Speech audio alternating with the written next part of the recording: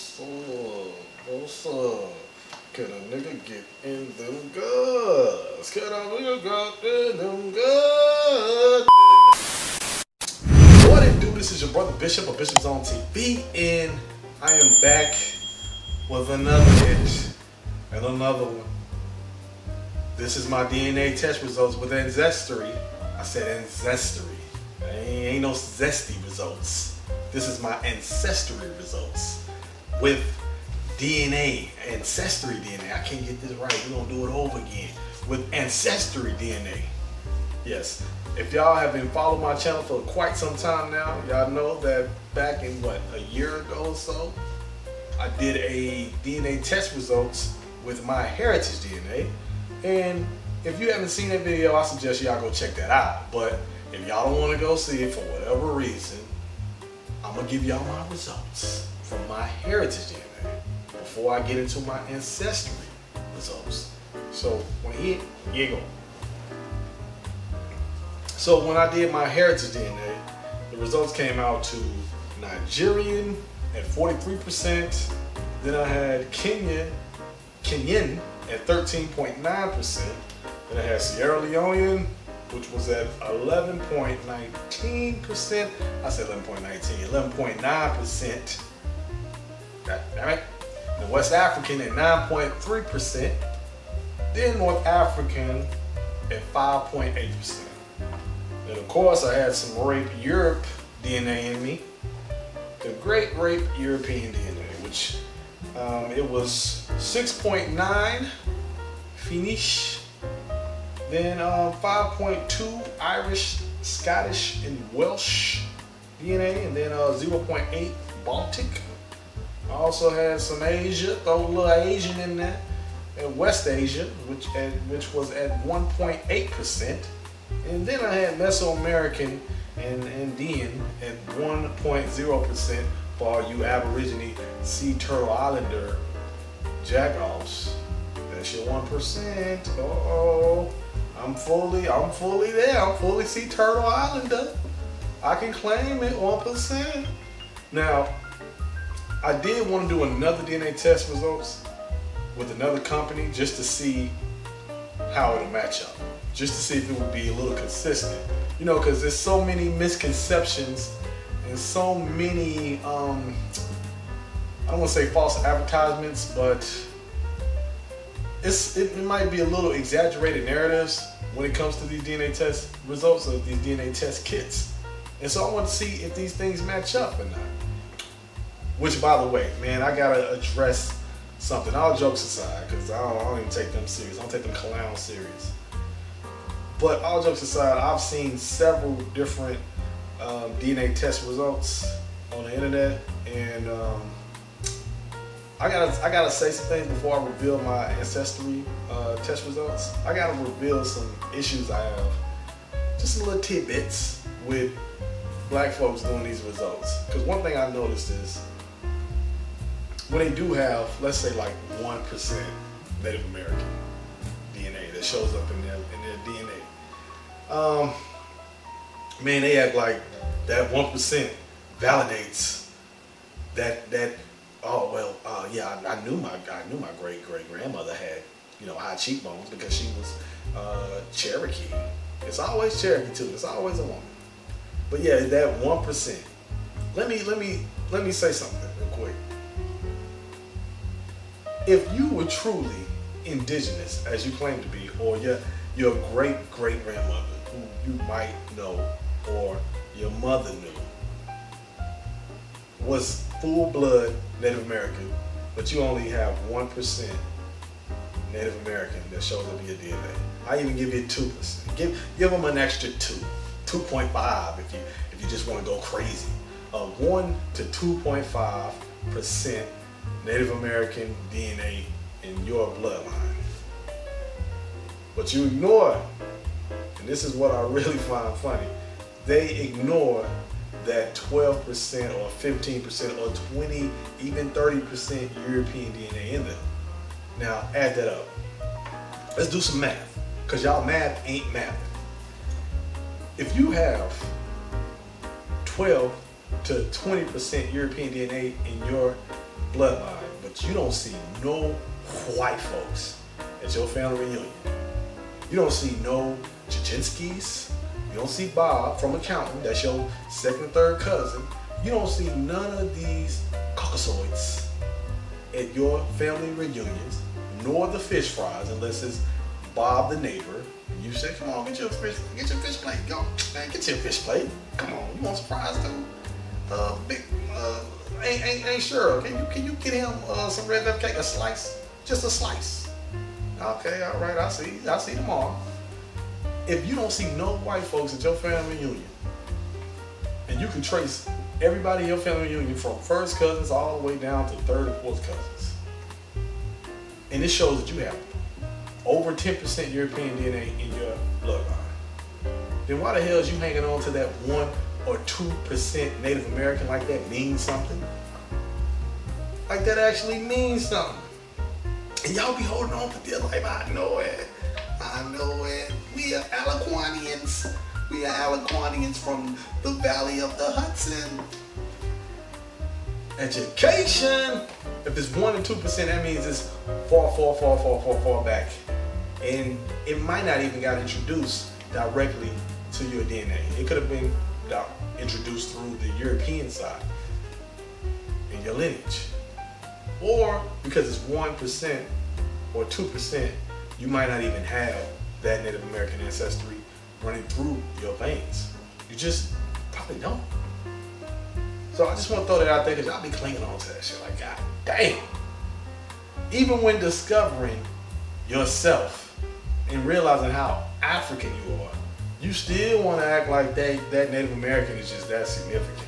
It ain't. I'm trying to tell you, it's not. 1% ain't shit. I hate to bust y'all. Oh yeah, bubble, but it ain't. God damn it. Hanging on to little Peblo ass. I mean, God damn. Peblo ass looking motherfuckers. God damn. Oh, Comanche wannabe having ass niggas. God damn. Like, come on, man. Be proud of who you are. All right, I'm done. I'm just jokes. It's jokes. It's just jokes. I'm just talking to you. So y'all came here for the DNA test results. That's what y'all came here for. And I'm gonna give it to you. Y'all wanna hear it? Am I 100% African this time? Do I have more rape European blood in me? And I'm only gonna call it rape, so don't get politically correct with me. It is what it is, because that's what it was.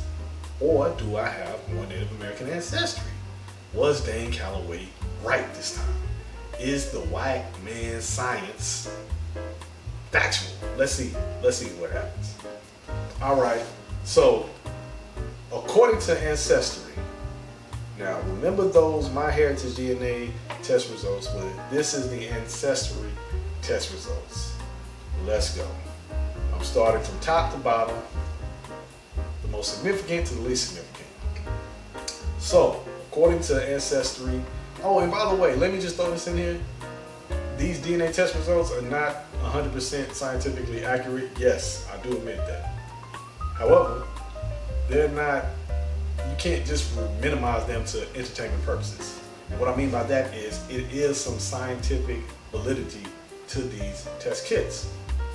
But again, these are based more solely on probability. So if you're showing a high percentage in this particular region, based on the way they study DNA, or the way they break down DNA, and it's also based on the countless data that they have accumulated, testing various different ethnic groups across the planet, then if it shows that high percentage in that region, that means that it's a probability that you share DNA with these particular group of people.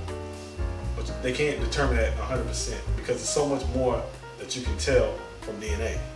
But more than likely, if you're not showing any Native American ancestry like that, but then you have so-called Hispanic people, Mexicans, certain Puerto Ricans, Dominicans, Colombians, whatever, and they show a significant amount of Native American, Mesoamerican DNA in their bloodline, then you ain't got it.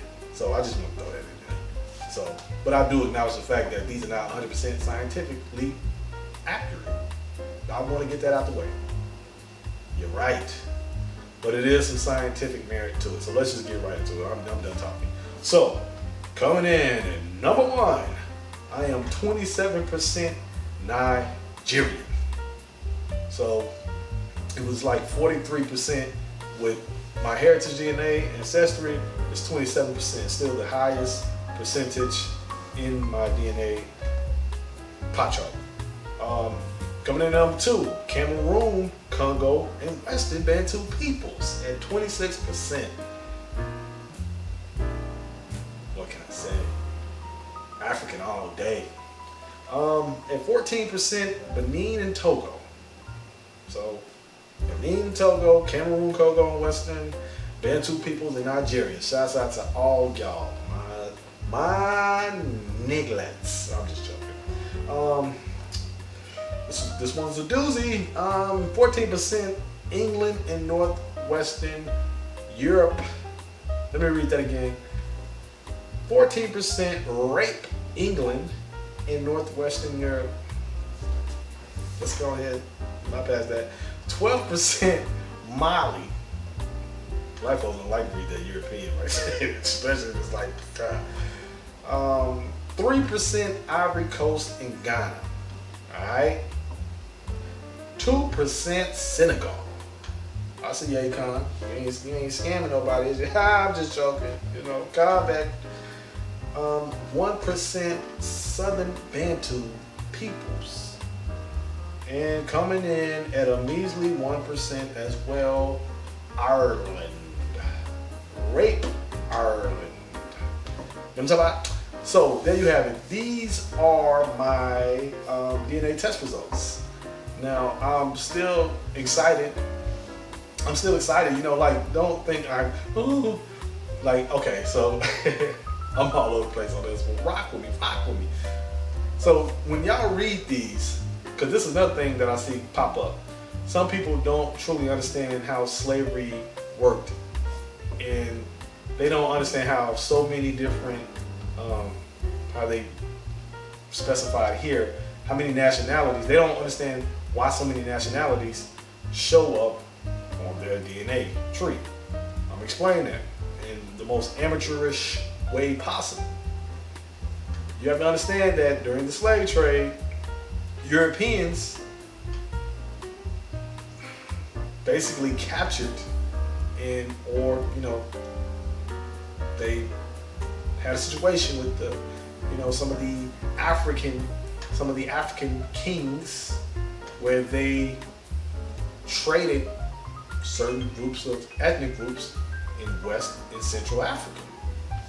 And a lot of times they would import our ancestors from different regions within West and Central Africa.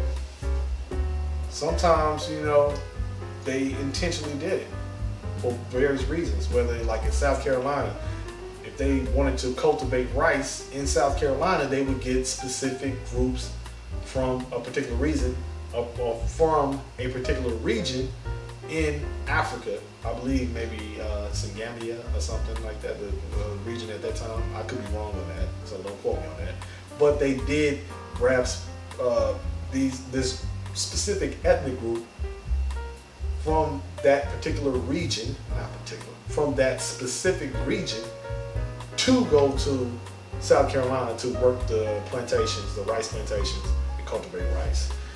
And in certain cases like Virginia, where they imported a lot of Igbo people and enslaved them, of course. And I mean, there's several different ethnic groups that were brought here in America. We know that because there are records that trace specific ethnic groups in the Americas. They're not readily available as they should be, especially considering how many of our ancestors they imported here in the Americas. But there is documentation to show different ethnic groups throughout the Americas. So that's why you have many different nationalities that show up. Also, I want to say that, because some people so I thought I was going to get clarity on where I belonged, and seeing all these different groups just confuse things. It raises more questions. You know, it leaves more answers on the table. This is what certain people have said. I haven't said this. But you cannot necessarily look at these results and then look at the country and then say, okay, well, I'm Nigerian per se, or I'm Cameroon, Congo, because, you know, you have to look at the ethnic groups that were brought to this country at the time, the known ethnic groups, right? And so there were Igbo, there were Congo, there were Kru, Mandinka, I'm talking several ethnic groups throughout the Americas that were brought here to America through the transatlantic slave trade, and also through intra-American slave trade, which was in Caribbean colonies, or colonies in the Caribbean that were brought to the mainland. So, you know, we have to look at those things as well. You can't just solely rely on the data here that's given to you on Ancestry. You have to kind of, you know, you have to look beyond that. You have to read some books on the slave trade, you know, domestic slave trade, or just the ethnic groups that were caught up in the slave trade. Those bits of information do exist, and I urge people to look beyond just these results, because I think a lot of people don't look beyond that, and unfortunately a lot of people, including our people, don't know the details about slavery and how it worked. You know, they don't understand that our ancestors did have identities, specific identities, ethnic identities that were very diverse. You know, and over time, of course, because of the process of chattel slavery, you know, we were stripped of a lot of our indigenous cultures. Contrary to popular belief, though, we have more remnants of our indigenous culture within our modern day creolized or creolization culture, as we know it today, African American culture. We have more remnants of our indigenous culture than a lot of people realize. You know, that takes study and research. So I'm very, you know, it's showing, the test results show that it's pretty consistent with my heritage DNA. Of course, some different results, but it's pretty consistent. I'm gonna show you how consistent it is. I added up for y'all. The math was kind of mathing on this. These are two different DNA test kits. They're not in cahoots with each other, despite what these Sea Turtle Islanders or these Hebrew Israelites. No offense, cuz, shouts out to you. I know, you know, we're gonna talk about it later at the next family reunion. But despite what they say, they're not in cahoots with each other. So my heritage DNA, I did the calculations. I was 84.3% African, according to my heritage DNA. As far as European, I was 12.9% rape European, and then I was 1.8 West Asian, and 1.0 America or Mesoamerican. According to Ancestry, I am 85% African and 15% European. Don't get to the 20s. Just don't get to the 20s. I hang my hat on that, you know. So yeah, you see that it's little differences, but it's pretty damn close as far as the African ancestry breakdown. You know, I don't know what else to tell you. So yeah, y'all see that. You know, you see, like I said, it's still similar. It's some differences, but it's similar enough to show a consistency with African and even European. Rape European. Rape. Also, what I like about Ancestry is the fact that they do show, like they show where your communities, what communities you belong to in America. So I guess it's like a timeline of different communities and the migration within the United States. So it shows like, hey, I belong to the, let me look this up. So I belong to like the early North Carolina African Americans, early Virginia African Americans, and ended up in East Texas, Arkansas, and Louisiana African American community group, which I thought that was interesting because, again, this is where you have to do research beyond the test results. I was able to trace back ancestors from the early 1800s and even into the 1700s, and I could trace back several ancestors, one being in Maryland at the time. And I don't know anybody in Maryland, that I'm related to, but I trace back this ancestor, first name Rose, to Maryland. And this was shortly after America's independence. So I thought that was pretty interesting. I believe it had her parents' birthplace as well. I think her father might have been born in Maryland, and then her mother might have been born in Virginia or somewhere, if I'm not mistaken. Also was able to trace back another ancestor on my mother's side, and found out that he was he was born in North Carolina. His mother was also born in North Carolina, and his father, which was a white man, he was born in England. And he was definitely, clearly had to be a goddamn slave master. It is what it is. Much older man than my ancestor's mother. Much older. So it was on some molesting shit, as well as exploiting and enslaving in Africa. So my ancestor, which his first name was like Reverend Colin, he was born in North Carolina, Nash County, North Carolina. I don't know any family members in North Carolina as well. So that kind of adds up to, the early communities, when they trace it back, that's not information I gave them. That's information that I discovered doing more research. So there you have it. These are my DNA test results. I don't know if I'll do another one. I'm not opposed to it, but money. Y'all send me some cash out money. So there you have it.